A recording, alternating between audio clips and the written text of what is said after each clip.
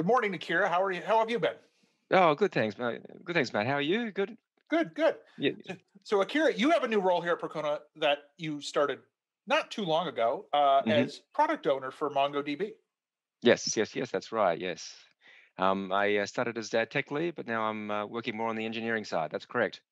So, you are helping to define the new cool things we're going to put in MongoDB, our Percona server for Mongo and our Percona distribution for Mongo, correct?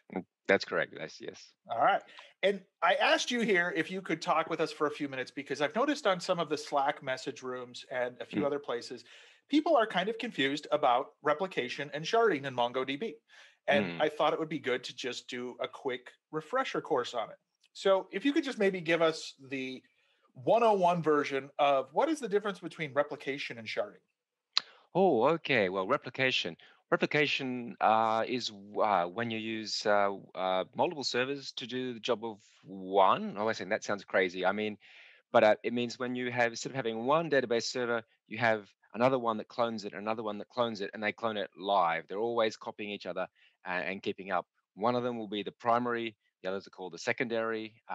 The secondary is a clone in the primary. So typically you'll have three of these, and you might be thinking, well, why do we have three of them? Why make three servers do the same work?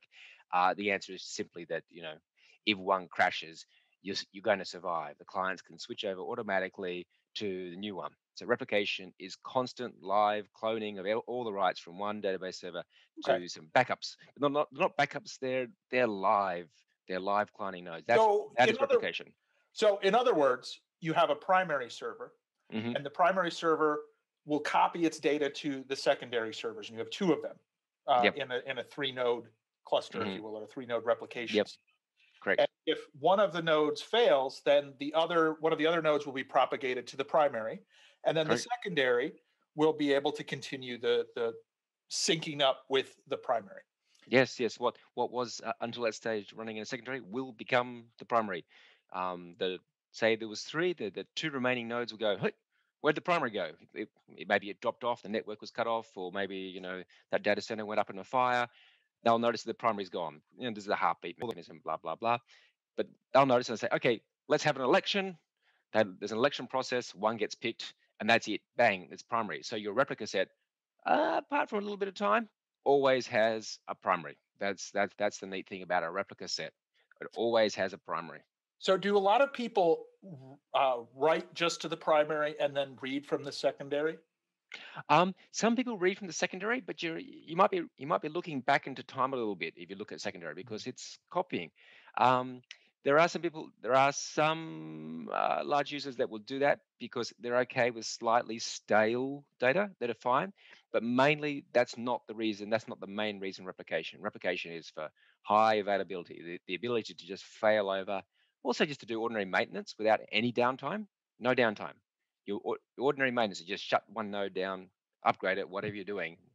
And it's fine because the primary role will just like magically, boom, change over to one of the other nodes. And so how does sharding differ from that? Oh, sharding is going to split up your workload between more and more servers.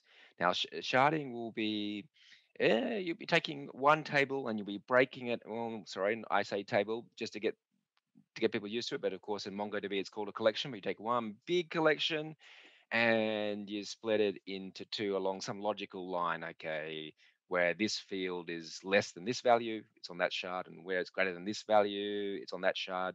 It's not quite as simple as that, but basically, you take that table and you split or collection, you split it between different shards, and that way, reads and writes for this part of the table can go to those servers, and reads and writes for that part of the table can go to the other servers. This is if you've hit the limit with your data that you can fit on one server. This is the way you can continue to grow the size of your database and continue to serve enough your client applications fast enough. It's by using more hardware, by splitting big collections between more shards. Okay. So this would be like if you wanted a geo-distributed application, you could do that with sharding, correct? Ah, that's correct. And in that case, you would choose the shard key, that partition rule, where you'd say you put the say the country code in the first field. That's quite right. Yes. Okay. And that way you can have the different data in different locations. Yeah. Now, how do they work together? So we've got the sharded data. Mhm. Do we still need to replicate? Yes, you do. It used to be that MongoDB would let you have a non-replica style node, which is called a standalone, as a shard. But for a while now, it's required replication to be on. This is for data consistency rules because replica sets can also increase your data consistency guarantees. So you will need to have a replica set, but a replica set can be just one node. You can have a sort of not really replicating replica set. When you start at one, when you begin a new replica set, you can create one node and there's no secondaries copying from it. It's still ready to be a bigger replica set, but you can have a single node replica set. So it's possible to do that, but all the shards have to be a replica set, even if it's just a one node one. So that's an interesting question, right? Mm. So why would you potentially want a single replica sharded cluster? Well, the only good reason is to reduce the amount that you're spending on hiring servers or buying servers. That's the only reason. Now, for some cases, there is not a you do not have an application that's 24/7 continually live, which where users expect to keep on looking at the web page and not have the web page go down for maintenance or reasons. Sometimes it's like you have an application where it's okay for the application to be shut down. Maybe an analytical, an analytical program or something like that. You are collecting lots of data, but the time of day you put the data in, you can control that. The time of day you're doing reports, you can control that.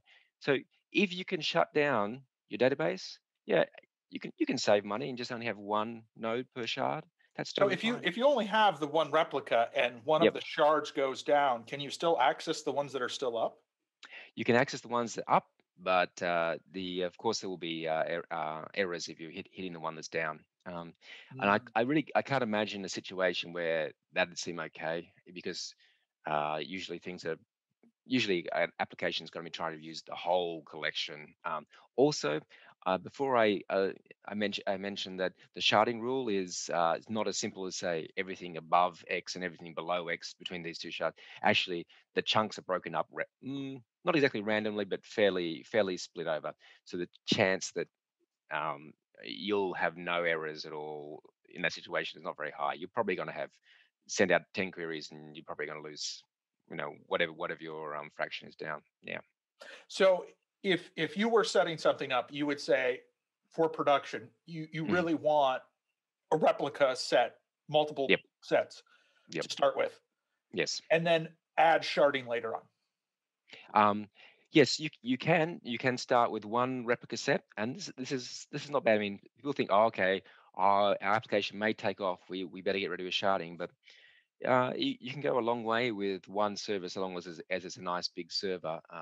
And if you stick with a non-sharded replica set, one that's just three nodes, typical, without config servers and MongoS nodes, these are extra things that are added for a cluster.